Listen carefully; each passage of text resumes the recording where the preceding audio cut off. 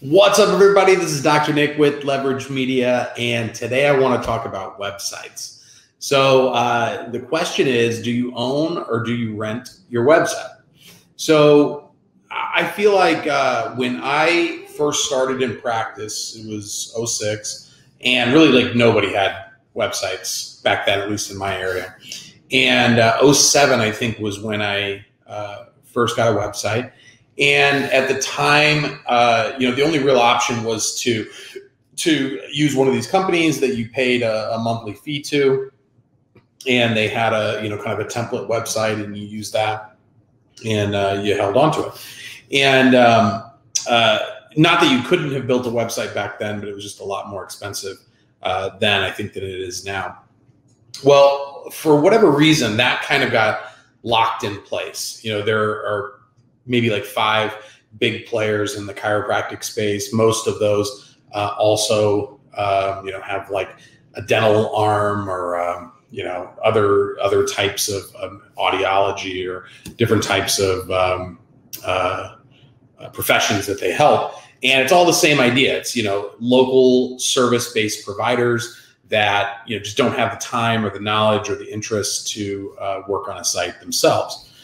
Well, all of us have just kind of, I think, what I tend to see when I look at these strategies, or when I do these strategy sessions with doctors, is they either have one of the, I would say, like the big 5 companies that help chiropractors with their websites, or they have a site that they own. The problem is that those sites are terrible. So I feel like we kind of get caught into this false choice of either you have to rent a website or you own it and it's a terrible website, right? It's like one that they created, or like some local website person that they're in the chamber with, threw something together and have no idea about how to build chiropractic websites or what's important, what's not. And they end up with a less than ideal site. So, lately I feel like there are becoming more options. I talked before that I'm a StoryBrand certified guide, and we take people through the StoryBrand process, and we create custom websites for them using that. And I could easily do the same model that most chiropractic website companies do, and lock somebody into $200 a month, 150, 400. The prices are starting to just like creep and creep and creep and creep. And once you're locked into a website, especially something that you like put a lot of effort into, and you really like make sure that it looks quite right, is that it's hard to get out of, right? It's almost impossible. Like, it's hard for people to change websites, especially if something is working, even if it's just working decently. You don't want to rock the boat at all. And I feel like the option to rent a website, because when I say rent a website, what I mean is like you're paying a monthly fee. The website company owns the website. They own the design. You own whatever you've put into it, whatever content you've created or direction that you've given them, probably. But the site itself, like if you stopped paying them the $200 next month, your site is gone. It's not like you can say, all right, well, I don't want to pay you the $200 anymore, and I'm going to take this site over here, and I'm going to find somebody locally to manage it and get a hosting plan through GoDaddy. Like, that's not the way it works. So it's really their site, and you get the opportunity to rent it on a month-to-month basis. If they ever decided to 10x your monthly fee, you'd have a tough decision to make there. Not that they would probably do that, but theoretically that could happen. And if they go out of business, you're out of website. So my theory is that, or it's not my theory, but my thinking is that early on in practice, I strongly recommend having a great professional website. And if money is tight, and $100, $150, $200 a month is going to get you like a really solid presence. It's going to get you a solid, like when people go to your site, you won't be embarrassed by it. I think that's worth it, especially if you don't have like a big loan, because even if you're new in practice, if you've got loan money, like one of the most important assets now for your online presence is your website. So for those of you that are like starting practices, if you've got, a business loan, that's one of those things that you should be line iteming in, because if you can own it from the get-go, you're gonna, and especially if it's built the right way, and it's functional and it ranks well and it converts people well, that's a really solid asset that you've paid for one time, and you're not gonna be locked into forevermore.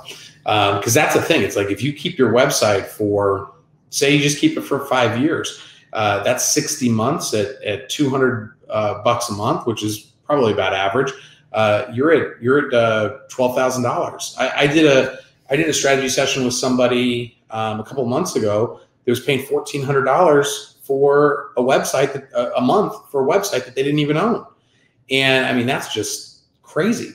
And I mean, there was like SEO involved and Google AdWords, but like nothing that was worth $1,400 a month. So I think that the only people that I would recommend, renting a website and doing it more on like a short-term basis is somebody who's just starting out, somebody who doesn't have a lot of money coming in, collections are low, they're trying to grow the practice, and it's easier to have a low monthly payment than it is to, shell out, a few $1,000s. People like once you've, I don't know, maybe cracked like $20,000, $30,000 a month in collections, my recommendation would be to find somebody that you think is going to do a good job, that can build a site that is that's going to rank well, that's going to convert people, that's in your voice, looks modern, looks clean, and make sure that you own that, because again, it's like owning the building that you're practicing in. I think that in most situations, like owning the building, if the monthly payment is pretty similar, that owning the building is more advantageous than renting.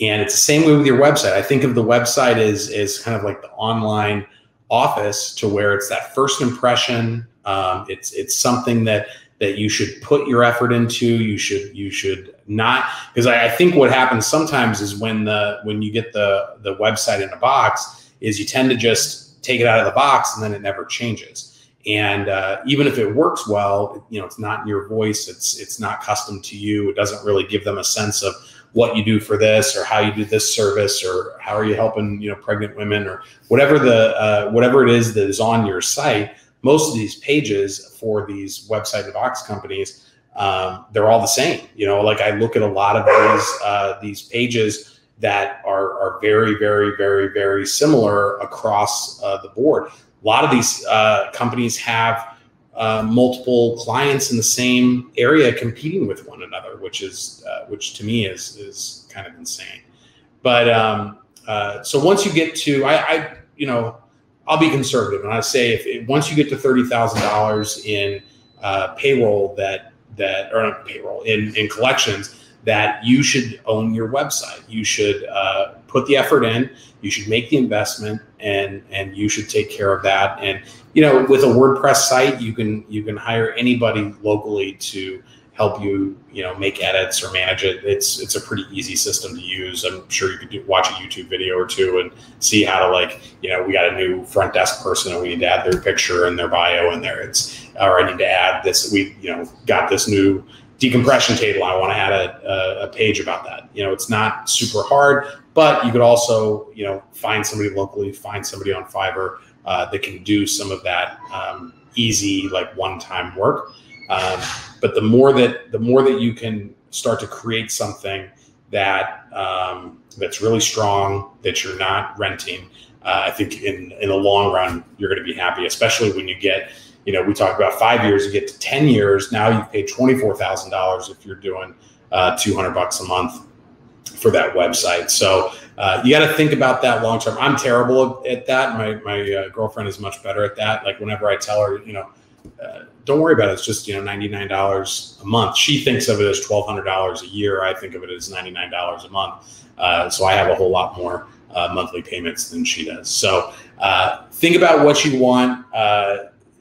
if you're in a position that you can afford it, I'd strongly recommend working with somebody that, you know, StoryBrand websites, I think, are the best websites in terms of conversion and showing up. So I recommend those. But if you don't use StoryBrand, just, you know, start to work on a site that that really represents your brand, that you can be proud of, and that you own. All right. Well, we'll see you on the next one, and hope you have a good day.